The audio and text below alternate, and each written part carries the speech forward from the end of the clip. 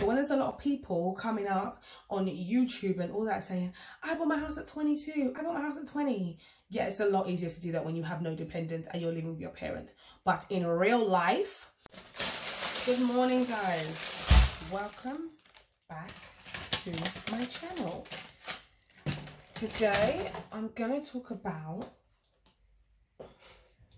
how I bought my house. I'm also making roasted peppers because I'm so hungry. I'm on a diet. I need to lose weight. Like, oh, even though it's so hard, it's like it's so restricted. I feel like my face is going down. So that's the thing, and that's like the worst. That's the worst thing I hate. But anyway, let's get into the video. If you want to know how I bought my house at the age of 30, like I said in the title, that is old in YouTube world, but it's pretty regular in normal world. So stay tuned. Right, so I saved up a lot of money for my house. I saved up a lot of money. I saved up about 30 grand, and I was 29 when I bought my house. So basically I was 29 when I was going through the process, and I turned 30 within the time frame. And I literally was living in a house association flat, which is like council flat, which I don't know what is in other countries, but it's like a council flat. I had 2 kids, so I had 2 dependents on me, and yeah, I'm a full-time working mum. So when you have those kind of obstacles, I say obstacles, kids are not obstacles, but when you have those kind of things in the way, it makes it a lot harder. So when there's a lot of people coming up on YouTube and all that saying, I bought my house at 22, I bought my house at 20. Yeah, it's a lot easier to do that when you have no dependents and you're living with your parents. But in real life, if you do have children and you're not living with your parents, it's really hard to get on the property ladder. Wherever you are, I don't think that's just in the UK. So basically, I knew I needed to work to get the deposit, to get all the documents needed. I knew I needed to work. So I started full-time work. Again, I was on part-time. So I started full-time work. No, I think I'd just come off maternity. Not sure. Anyway, I started full-time work again. I've saving my ass off. And I'm thinking, okay, all I need to do is work 3 months, get the documents that I need, because I already had some savings. So I needed to work like 3 months just to round out to what I wanted it to be. So all I needed to do was like save up for like 3 months, get the documents I needed, because in UK you need like 3 months of what I thought. Working pay slips, you need a lot of documents anyway. So I saved up, I got the documents, and I thought, wow, that's it, you know, let me call up the bank and get my mortgage and get my house. I was sadly mistaken. No, it's not that easy. So I had the deposit now. And I'll tell you, actually, this is one thing which I've noticed that people do not mention when they're talking about buying their housing process. The one thing you need, yeah, deposit is cool and everything, but the golden nugget, you need a freaking good mortgage advisor. That is everything. Because without your mortgage advisor or mortgage broker, you ain't getting crap. So I went through 3. And I kind of got scammed with one, because, and this is a lesson to be learned, because you're not meant to pay your mortgage advisor up front. I didn't know. So I paid one of them up front. It sounds like I went through loads, but I paid one of them up front to get a mortgage in principle, which is what you need. You don't need a mortgage in principle to start looking for homes, but I thought it would work in my favour if I had a mortgage in principle, so I could show the estate agent and say, hey, I'm a good candidate. But later on I found out it's not even a necessity. But anyway, so I needed to get a mortgage in principle. I've gone through 3 now, and the one that kind of scammed me asked me to pay for that mortgage in principle up front, and when I went to estate agents, they were like, you weren't meant to pay for that. So this is something I didn't know. So aside from that, when I found that out anyway, after what, I didn't even use him, because another big point of getting a house and getting a mortgage. It's not you know, people think, you know, the deposit is hard to get, and it is, but you know, one of the most important things about buying a house is, one, getting a good mortgage broker, and another thing is, which people don't prepare for, is you may not get what you think you're going to get. So you may work all the hours under the sun and get them. You can get a 50 grand deposit, 100 grand deposit. But if your paperwork and your pay and your ingoings and your outgoings don't show, are not uniform to what you've saved, you're not getting what you think you're getting. So I had saved up about 30 grand, and I thought, okay, I've saved up 30 grand. I earn so and so in this country. They times your money by 4, 5 if you're lucky, but 4. I paid. Sorry, I've lost track there. So I went to the mortgage broker thinking I'm getting a certain amount. I've already been looking at houses at this certain price bracket. I need to find out. I've gone to the... Can I have it? That's this. Thank you. Bye. Sorry, Bye, let it go. Mommy. Bye. Only to find out that I'm not going to get what I thought I was going to get. So that tipped everything on its head. So the houses I was looking for, there was no point because I can't afford them. So the guy who scammed me that was the one originally I went for. So I went, the first guy, he was like, I need this, I need that paperwork, and I was giving it to him. But in this country, our financial year is in April, so to get like a refresher of new documents to say, yes, this is what I actually have, you need to wait till April.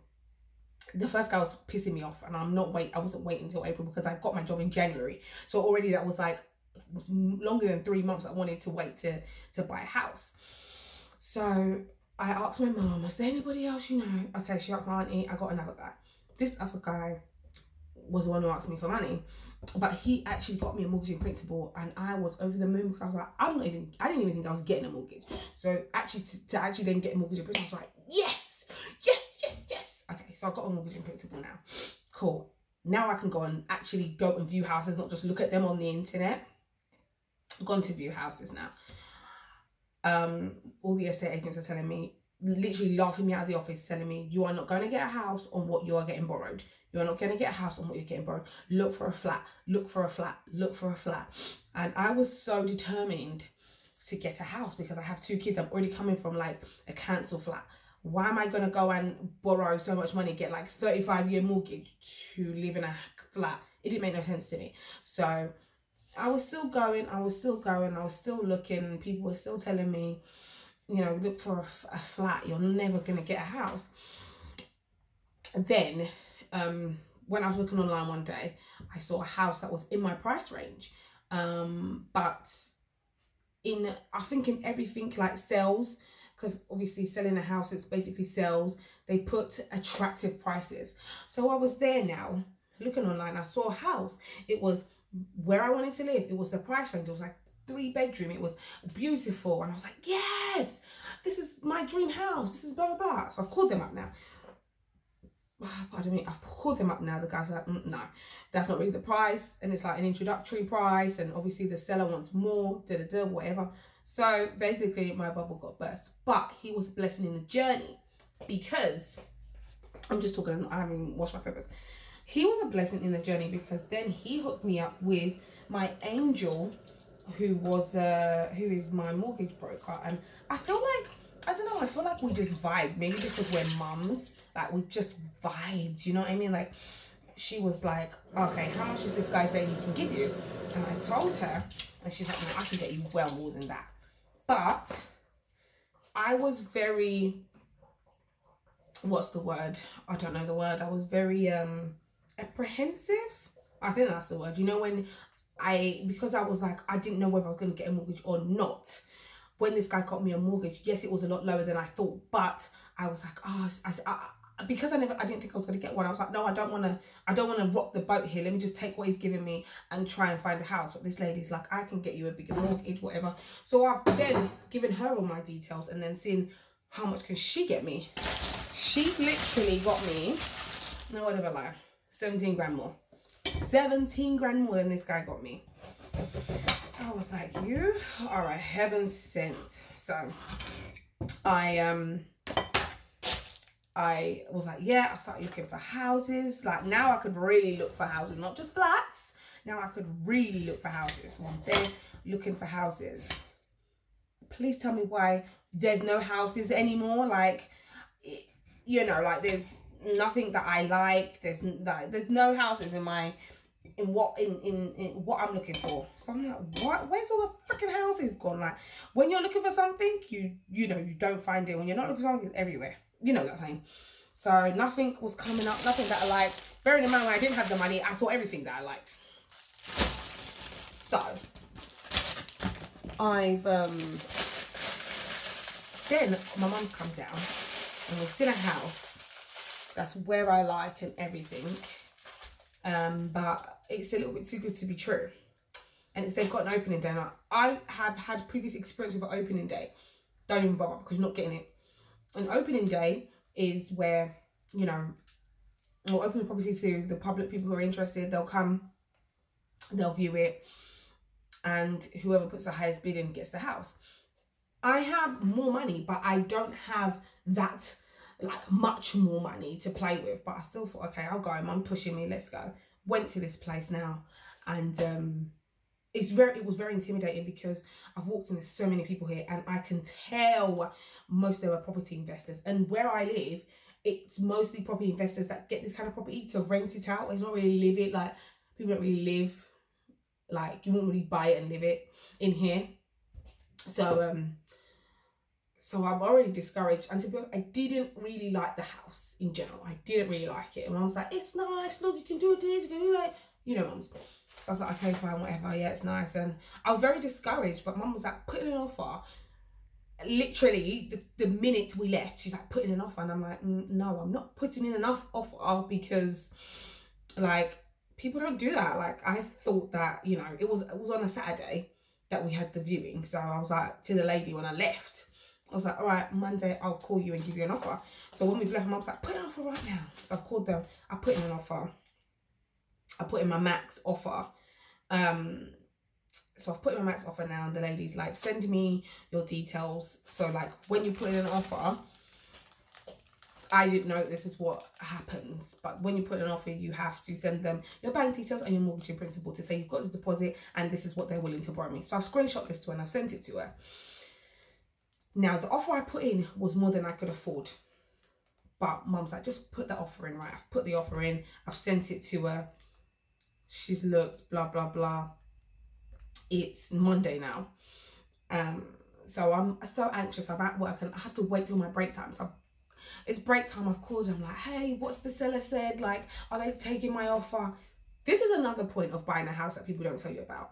I thought it was, you see a house, you like a house, you say I'm going to buy it for this amount, and that's it. The seller says yes. No, it's a war, because you're looking at that house and 10 other people are looking at that house too, and they also want that house. So it's not as simple as you think, which is what's never mentioned. So I've put in the offer now. I've called on Monday and I'm like, is the seller going to take my offer? The lady's like, you're in the top 3. Okay, I'm in the top 3. Cool. What does that mean? I have to bid more money. I've maxed myself out on that first offer. Even the first offer was a leap of faith, but put in more money. So I've called my mum. I'm like, I need to put in up more money. My mum's like, right, put in 3 more grand. I've done it. I've offered 3 more grand. I don't have 3 more grand, but I've offered it. I've called her. I said, all right, I'll do 3 more grand. Right, I have to go back to work. Went back to work. Come back now. Finished work now. I've called the lady. Did the guy accept the offer? Oh, you're in the top 2. Top 2. Right. I have no money. I'm losing. And I'm thinking, okay, I've called my mum. She's like, right, put in 3 more grand and that is max. So I've said to her, right, okay, I'm going to put in 3 more grand. That's my max. Don't come back to me. Don't come back to me. Don't come back to me and tell me put more in, blah, blah, blah. She's gone away. She's come back. She's like, right, if you could just push a little. And I'm thinking, what the fuck? So I called my mum. I was like, no, it's whatever's for you will not pass you by. This is not yours. Leave it alone. Leave it alone. Okay. I've left it. I'm not home. I'm driving home, right? Then I've left it. Then something in me is like, it's taking you 10 years to get this mortgage. Not 10 years, but taking you a long time to get this mortgage. You've looked at houses over house over house, blah, blah, blah. Stuff was going on in my actual where I live is what I need to get out there. I've got 2 kids. I live in a 2-bedroom. I have one. I've got a boy. I've got a girl. It's too much. I thought, okay, right, F it. I'm taking a leap of faith. I called her up and I said, right, I offered 1 more grand. She went, 1 more grand? I said, yeah. Literally, I put down the phone. A few seconds later, she called me. She's like, Temi, I'd like to tell you, you're the proud owner of so. I was like, oh my God. I was so happy. I was so happy. So I've obviously gone home. I've got home now. My mum's staying with me. My daughter's dad is with me at the time. And I've gone upstairs now and I've pretended and I said, oh, you know, I just left it. I didn't bother. I didn't bother with it. It's 161 and it's way too much. I can't do it anymore. And Mum's like, oh, it's only £1 grand more. You could have done it. And then I've gone, I'm joking. I did it. And then both of them are like, how are you going to afford it? Where are you going to get the money from? Da, da, da, da. Like, literally, I didn't have enough to even push it to what I offered in the first place. Then I've then pushed it even more. I'm out of my depth at this point, but I took a leap of faith. And obviously, I could afford it because I'm in the house now. So that's my little story time for how I got my house. If you do want to know a little bit more about the process, how I got the house, other little journeys about buying a house, comment below, like, subscribe, because I only have like 22 subscribers and I would like to have a little bit more. Yeah, but the one thing I do want to say is that it's very easy for people to say, I bought a house at this age, I bought a house at that age, when you have no dependent, when you're living with your mum or your dad, or you don't have that many financial bills. It's a lot easier. And I'm not like bashing anyone, but I just feel like for people that live in this real world and we've made mistakes in lives and we've had to come back and forth, and you still want to follow your dreams. I've always dreamed to buy a house. I've always dreamed to be a homeowner. I feel like we need more content on YouTube telling people the real about buying a house. So that's my journey. There's a lot more fumbles. It took me, and another thing I didn't know is that the buying a house process is like a 4 to 6 month process. Too much. There's so much that goes into buying a house in UK. So much. But please comment, please like, please subscribe, and yeah, I will see you guys later.